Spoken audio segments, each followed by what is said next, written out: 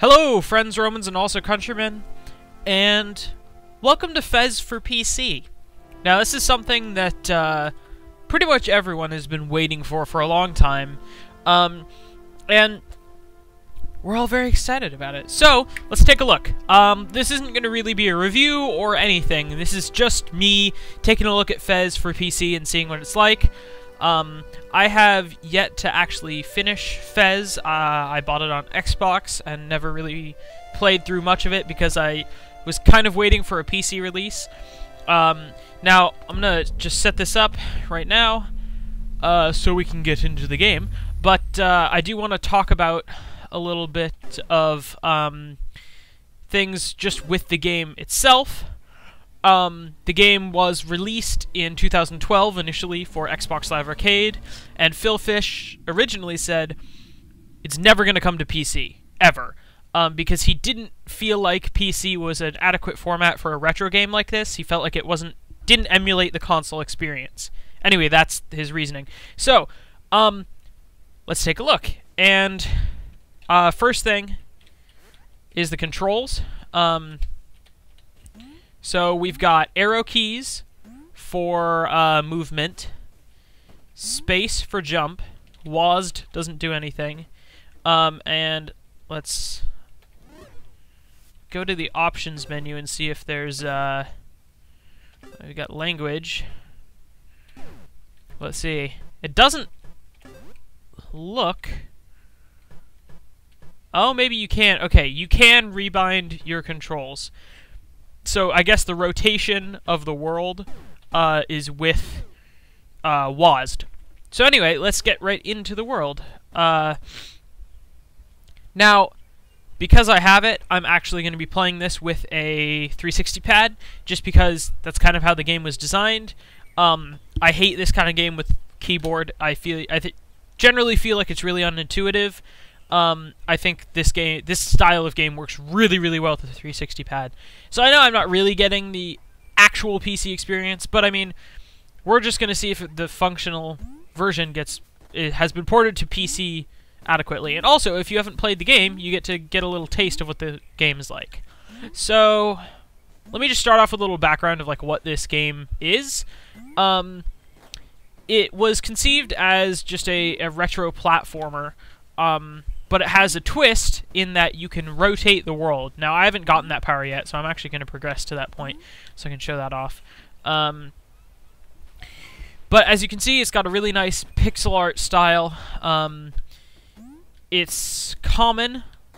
The style is common for games like this. I can't go through the fireplace yet. But I feel like this game's style is unique in that it's not trying to emulate any kind of other... It's not trying to emulate a specific game in its pixel art style, because if you go back to old games, you'll definitely notice that every game has its own very unique style, and you can generally see an old like NES game, for example, and you'll be able to pick out that game...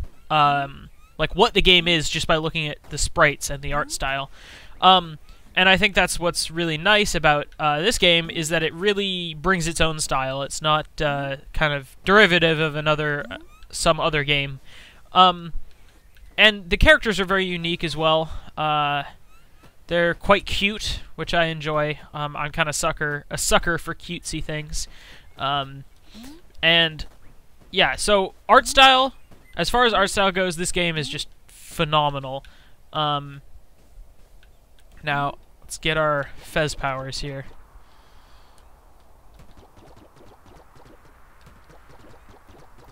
It's Gomez time! We're Gomez, by the way. Just you wait, there you go! Wow! And what I really love about this game is it kind of reminds me of...